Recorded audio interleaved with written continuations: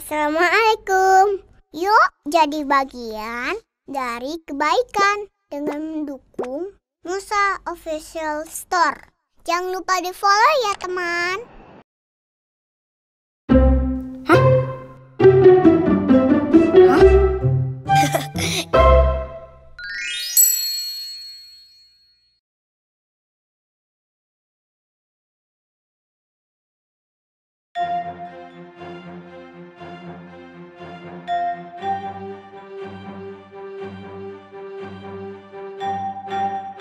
Bismillah. Siap ya Kak Nussa?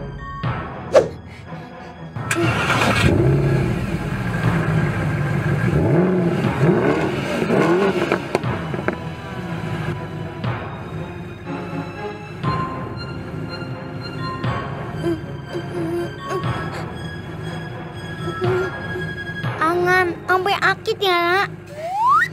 Mobilnya ngebut aja. Mudah-mudahan berhasil. 1, 2, iya.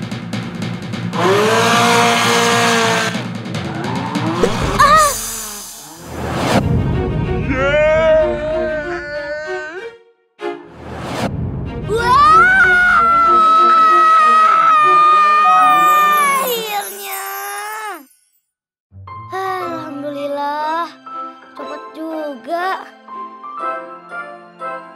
Uma, lihat deh, giginya udah copot. Terus giginya diapain ya, Uma? Giginya taruh bawah bantal aja, biar dapat hadiah. Hadiah dari mana? Maus kamu. Kalau didongengkan ada hadiah dari peri. Ngarang. Makanya jangan kebanyakan ngayal. Itu kan cerita bohongan, Ra. Astagfirullah. Kok ini giginya bisa sampai hitam begini? Makanya kalian harus rajin sikat gigi. Iya, Uma. Uma lagi ngapain sih? Itu kayak apa? Yang ini namanya siwak, sayang. Oleh-oleh dari tetangga yang baru pulang haji. Zaman Rasul dan para sahabat, mereka menyikat gigi dengan batang pohon siwak seperti ini. Kayak sikat gigi ya, Uma? Terus ada odolnya? Nah, kandungan siwak ini gak kalah hebat dari pasta gigi yang ada pada zaman sekarang. Oh, gitu. Siwak bisa bikin mulut segar, putih, dan sehat loh. Wah, bisa bikin putih. Anta giginya belum putih nih. Mau dibawa kemana, sayang? Anta! Siwakan dulu.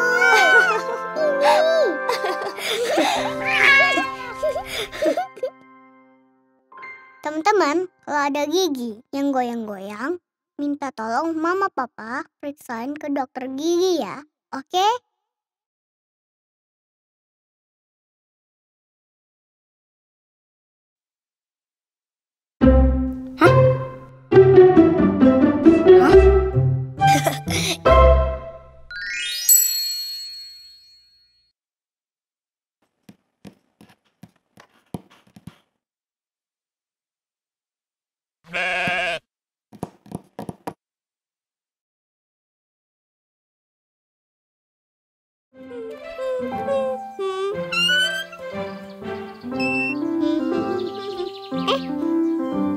Kok nggak ada daunnya? Lucu. Waduh. Astagfirullah! Uma! Astagfirullah. Kenapa, Ra? Kenapa, Ra? Itu dombanya siapa, Uma?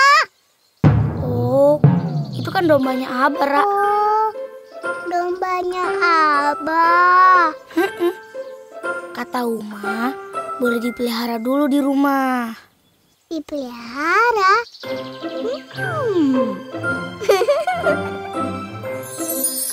Selamat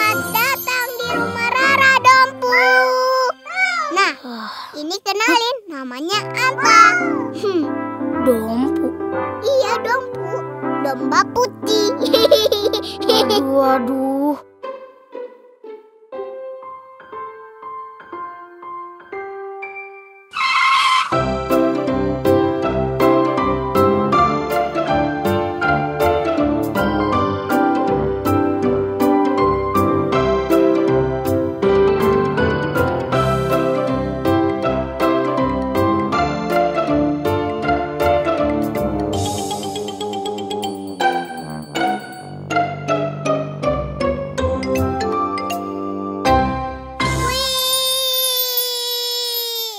Dompu lucu banget.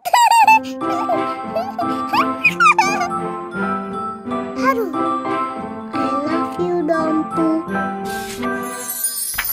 Nabi Ibrahim alaihissalam pun bermimpi.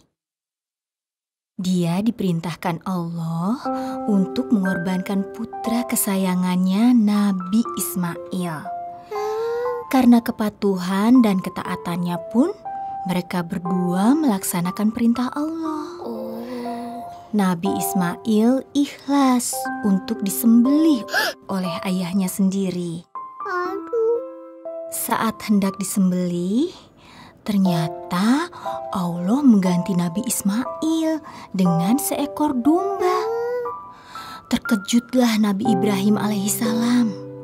Anak tercinta yang sudah dia ikhlaskan pun akhirnya selamat, sehat walafiat.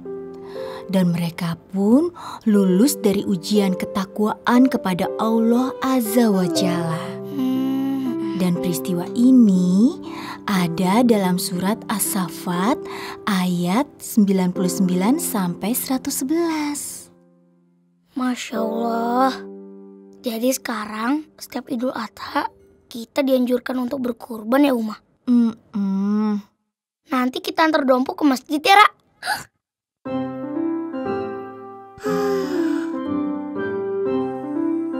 Dompu, terima kasih ya. Udah jadi temen Rara. Rara gak akan lupa sama dompu. Uma bilang berkurban itu untuk Allah. Rara ikhlas kan? Hah? Rara sedih sih pisah sama dompu. Tapi gimana perasaan Nabi Ibrahim waktu mau pisah sama Nabi Ismail ya?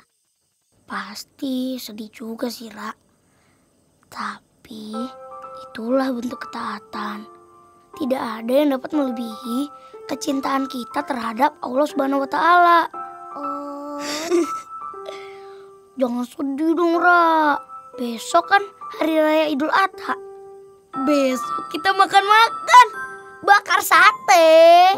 wah, makan-makan. Yeay, asik. Kita bakar sate. Iya, sate domba. Domba. Dompu.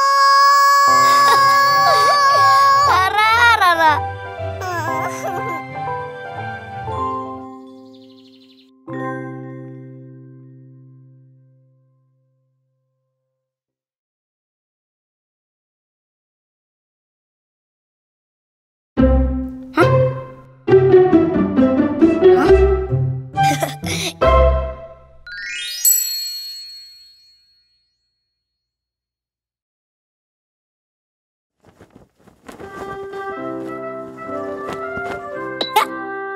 Wah, sepedanya jadi bagus. Keren. Siapa dulu dong yang bikin? Abdul.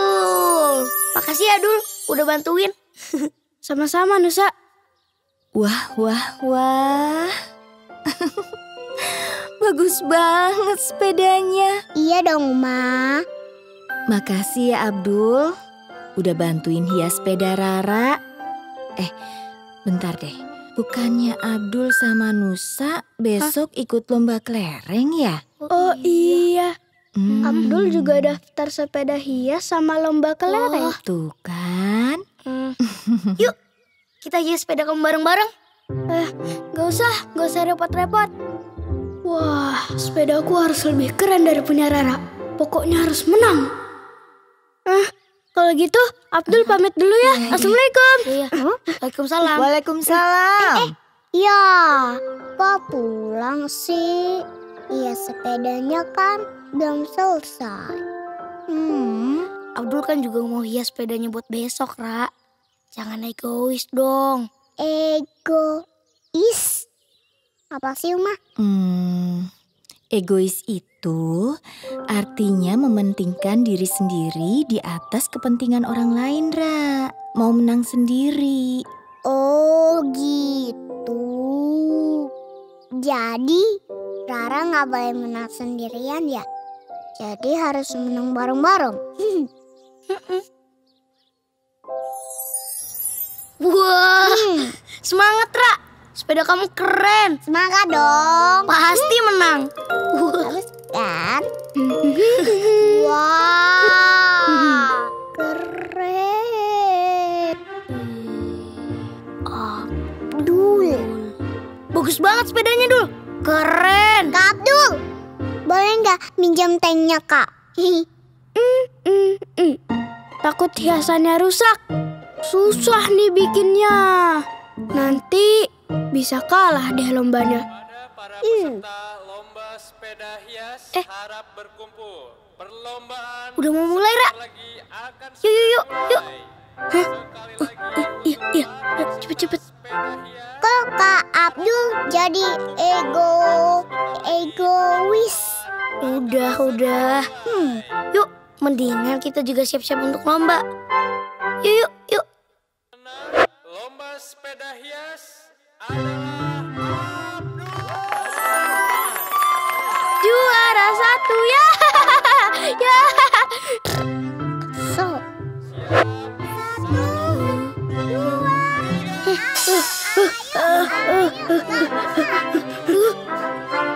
Ayo, kamu bisa.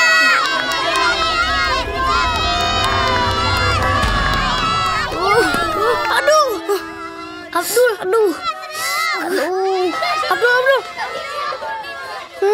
Dul. Loh, Nusa, kamu gak apa-apa kan? Ya, Harusnya kamu gak usah nolong aku. Kamu jadi gak menang kan? iya Kak. Kan nggak jadi menang deh.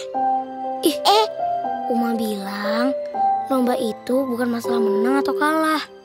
Yang penting kebersamaan dan tetap setia kawan, Dul. Kamu kan sahabat aku. Selamat ya Kak Abdul. Udah menang sepeda hiasnya. Oh, makasih ya, Ra. Abdul jadi malu sama kalian. Tadinya kalian Abdul anggap saingan. Maafin Abdul ya, Ra. Abdul tadi nggak minjemin sepeda ke Rara. Iya. Oh gitu sih. Aduh. Rara. Gak apa-apa Kak. Sebagai permintaan maaf, kalian boleh kok minjem sepeda Teng Abdul.